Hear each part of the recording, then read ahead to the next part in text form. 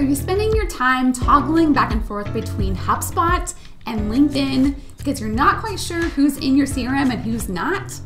Well, in this video, I'm going to show you a tool that will help make that a lot easier and streamline your process. Welcome to HubSpot Hacks, where we help you get more out of HubSpot. When you're doing sales prospecting and managing details in your HubSpot CRM, LinkedIn is most likely a part of your strategy.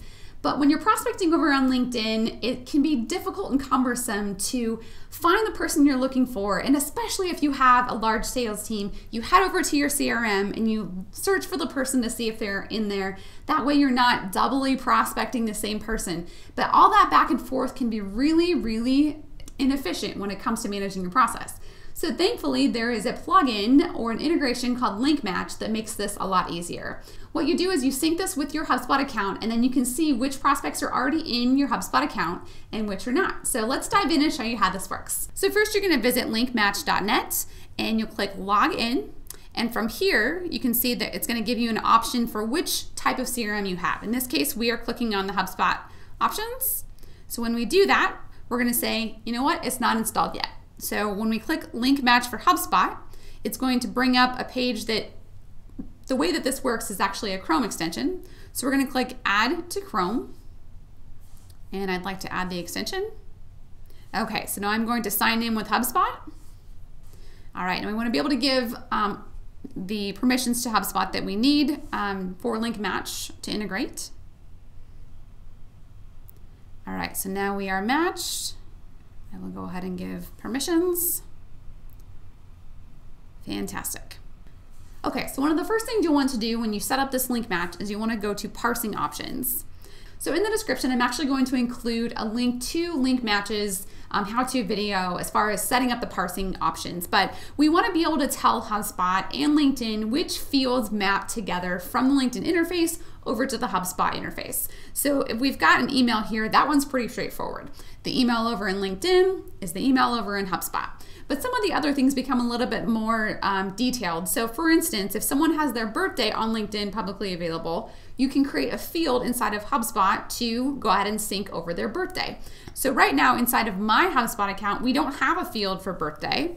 And so I can't actually drag this over. Oh, you know what? Never mind. We do have a field. So I'm going to click on birthday and I'm going to drag this over here so that if I choose to parse this information from LinkedIn over to HubSpot, we can see that there is a birthday there. All right, let's go to LinkedIn and actually see how this works then. Okay, so we are going to search for a coworker of mine. Okay, so now that we are integrated inside of LinkMatch, what you can actually see is this little green check mark. So the little green check mark shows me that this person is in fact inside of my CRM. So if I click on this green check mark, what it's going to do is it's going to pull up the HubSpot profile for this individual. And again, the information that you just looked at over in the parsing area is the information that we can pull from this specific profile. So I can choose to attach a LinkedIn picture to this, which is great. That pulls it right from LinkedIn. I can choose to add his first name, his last name. We've got all sorts of emails here. I can parse over any information here that might be available in his profile. And when I click save, it's going to save all of that information over to my LinkedIn. So if you look for somebody who's not currently in your LinkedIn profile, so we'll just search a random name that we might be able to see how this looks for someone on the other end. Okay, so it looks like we've got this particular individual here. We've got a red check mark, which means he is not in HubSpot. So if I clicked add to HubSpot, what that does is it opens up a window that allows me to add contact information. We're still loading.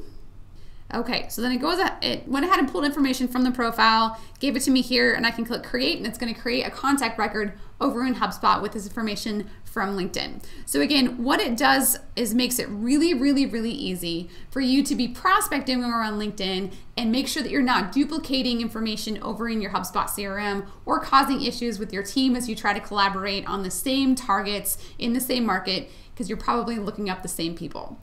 So that's it. If you want to go ahead and check it out, head over to linkmatch.net and get started over there. If you want more information about it, or if you want to check out a special offer we have for you, look at the description below. There's some affiliate links down there for you. And again, there's a lot of how-to videos on the LinkMatch channel as well that will help you get started. For more tips, tricks, and how-tos, hit that subscribe button. Let us know if there's a topic you'd like us to cover specifically to sales outreach or sales process. We'd be happy to help, and we'll see you next week.